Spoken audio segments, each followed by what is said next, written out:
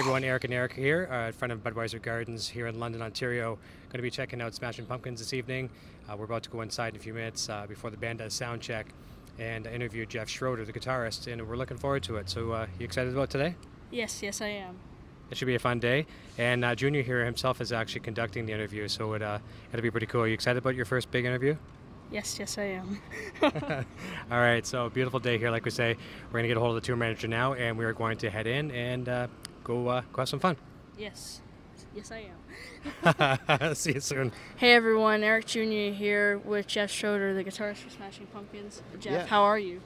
Doing great. Enjoying my time in Canada. Always love it here. Very happy to be here. Pretty- Actually, this is my first time in London, Ontario.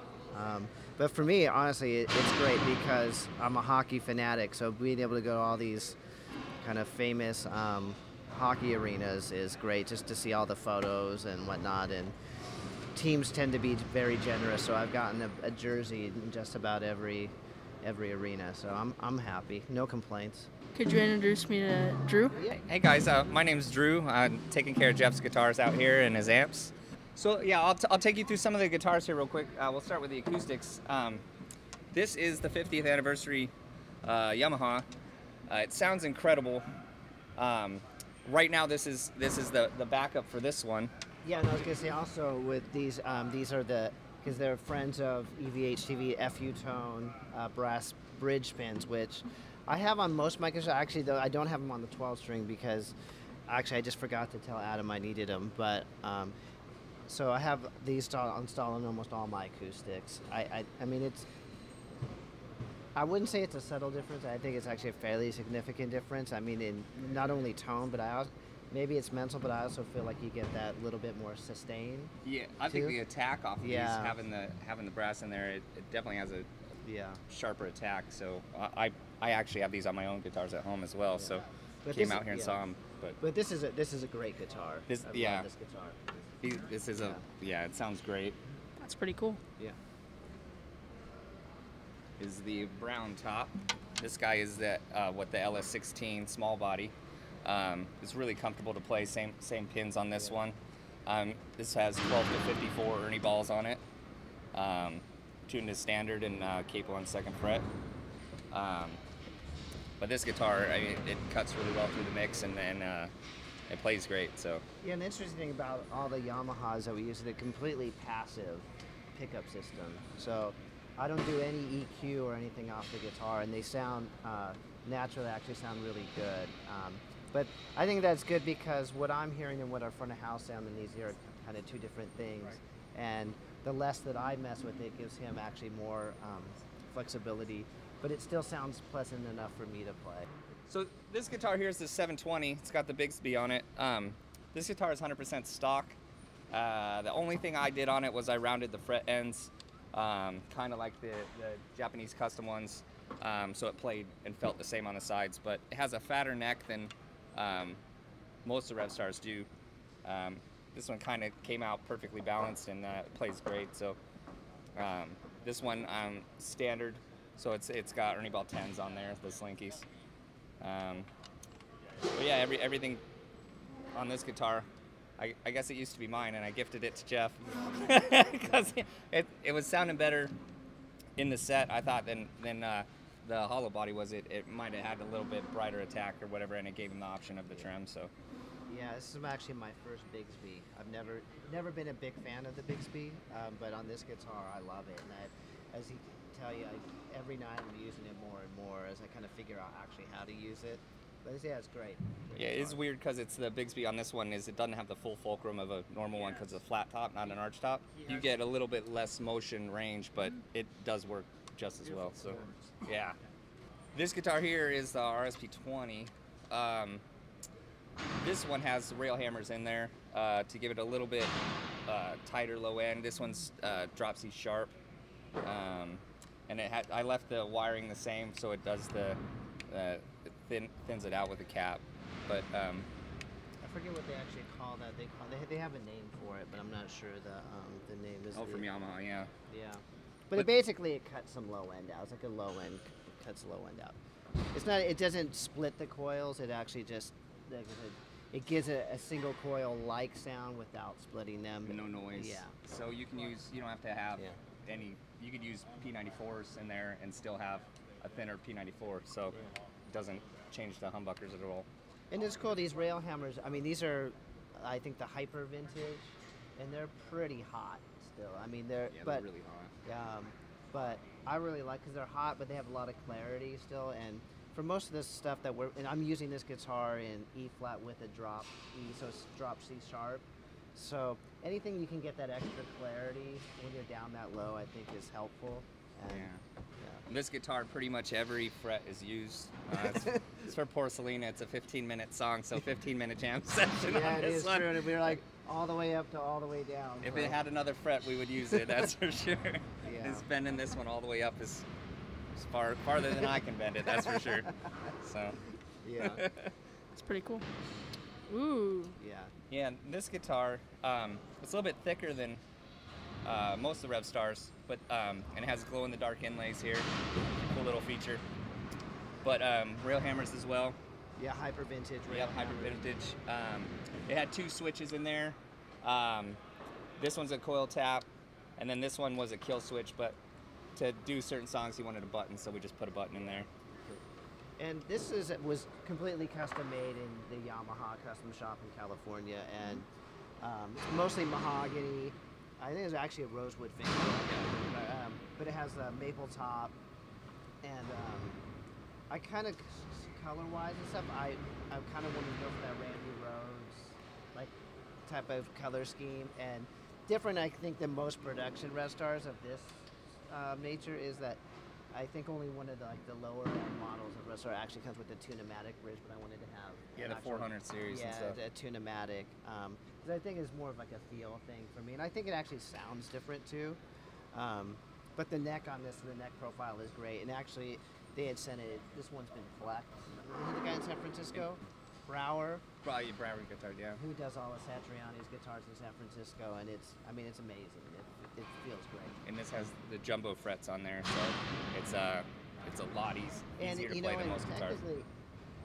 No, it looks like a regular Revstar. It's actually, the neck is set in just 1 fret farther than a normal one, so it's brought in so it actually balances more like I wanted it to, because I was wanting it to balance slightly different, and so they actually built it like, so if it's really hard to tell, but it actually goes in 1 fret farther, Yeah. the way it connects to the body. So it's pretty cool. It sounds amazing. It's a great sounding guitar. Yeah, Yeah. it is and the color just keeps getting a little bit. This is cool. This is Magnets. magnetic, so easy to get in there. That's Easy pretty to Change cool. of pickups has been easy on this one Yeah. all the time, so Yeah. So Jeff, I understand you're a big Eddie Van Halen fan. So have you used your Wolfgang on the tour at all? Not yet, but we are going to be in Chicago in a couple days, so I actually could bring it back out, which wouldn't necessarily be a bad idea. Right. Could actually come in useful. It is honestly, it's a great guitar. So, and I've used it a lot in the past. I just, it wasn't that I didn't think about using it. It was just that once rehearsals started, I was trying out a lot of the newer Yamaha stuff, and then we just kind of found our arsenal and never really got into like what we used in the past too much. I'm actually using a lot of guitars I've never used on tour before, so that's the only reason. It has nothing to do with that. That's a wonderful guitar. Love it. Kind of looking forward to the Floyd as well, to be honest. Yeah.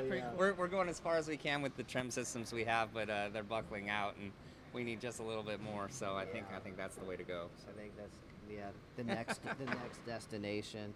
We'll be hanging it like this on the trim. That's I for do. sure. I have been doing. I trying to know. pull I 'em know. out. One night it's gonna just come out completely. Yeah. Here's a close-up of my rig. Everything here is redundant, so meaning there's the main and the backup. So it's not like I'm using 2 Helixes during the show. I'm just using 1. But the Helix really is the heart of the rig, and basically my signal path. Up on stage I have a wah pedal, but after the wah, basically come in here, and then my preamp, which is kind of modified Randall RM4 with Salvation Audio modded preamps, is in one of the loops of the Helix, and then it goes into this, again, Salvation Audio modded power amp to just one 4x12 cabinet, orange with Celestion speakers. But all the effects and everything that I'm using are primarily from Helix. We do have a small drawer with a few things with the Eventide H9, Electro-Harmonic Synth 9, and the Digitech Freakout, and this Mercury 4 by Spaceman Effects out of Portland. But I mean, most of what I'm doing all night just comes from Helix, and Helix really is like the organizing principle of the rig, in that you know, every song has its own preset within a series of snapshots. And actually the snapshot feature of Helix really is kind of a life-changing thing for me as a live player, to be able to, it cuts down programming so much, because most of the time I don't need a completely different sound. I just want, like, oh, I want to turn up the mix, or I want to turn up the modulation, or I want to turn up the gain of the drive pedal on like the chorus or something of a song. And so being able to do that without having to completely start a whole new preset, I mean, it's really great. And just once you realize like the kind of that type of flexibility, I mean, sky's the limit as far as what you can do. You have HX Edit open all the time there? Every day, I think. I mean, Drew, I think he runs a backup right before the show, because usually at soundcheck or whatnot, we'll make a few changes, and so we can always revert back. And I think you save every backup, so we could go back, like, you know what, like, we've gone the wrong direction. We could go back 10 shows and return. Yeah. So it's really wonderful. Because maybe one night is magic for some reason that was so different. Yeah. And also, it's so great just that when we play a different set, if we go off and do a different show, I can just email him the new set list. I show up to sound check and it's programmed in my board. I mean, it's awesome. Yeah, so now here you can see actually what I have on stage, which is actually not that much. I mean, my guitar goes into the Dunlop Joe Bonamassa wah, which is, in my opinion, one of the best sounding wahs out there. He really, just the tonal quality of it is fantastic. Then I go into a Tone Freak Buff Puff buffer, because it is a pretty long cable run from here to the rig. So that just kind of keeps the integrity of the signal. So once my guitar hits Helix, it's like kind of replicates as much as possible what it would be like going straight in. And then out here we just have just the controller. It just doesn't make any sound or anything. It just actually controls the rack. And I have 2 expression pedals, which I'm only really using as a volume pedal. I'm not really doing much else. But as you can see, so I'm just using the controller. I have the presets on the top row, and then the snapshots on the bottom row. So for example, the first song, Rocket, when it comes up, let me see. This is like the main rhythm sound. This is like an octaver, this is like a short lead, and then this is just a clean patch. So and that's how I just go through every song. And then like on Shiva, again, that's just a clean sound. This is my main rhythm. This is main rhythm with an overdrive pedal, and this is my lead sound. So for example, something like on my lead sound, when you open up and see the pedals, you see I have the Minotaur, the Klon, basically copy, and the transistor tape delay. And this is, the Minotaur is actually running before my preamp, and then the transistor tape is actually running post. And then I think and then we're also using Helix to kind of boost the overall output of that lead sound by about 2 dB. So it's, I mean, you can see it's really great to be able to do all this kind of stuff. And simplistic and so versatile. Yeah. So I really honestly couldn't be happier with it. I'm really using it in a very basic way. I can even do so much more, and so I'm actually excited about like continue to grow within it. All the new firmware updates, it's great. So Jeff and Drew, thank you so much for answering our questions, and we'll look forward to seeing your show tonight. Thanks for having us. Yeah, thank you.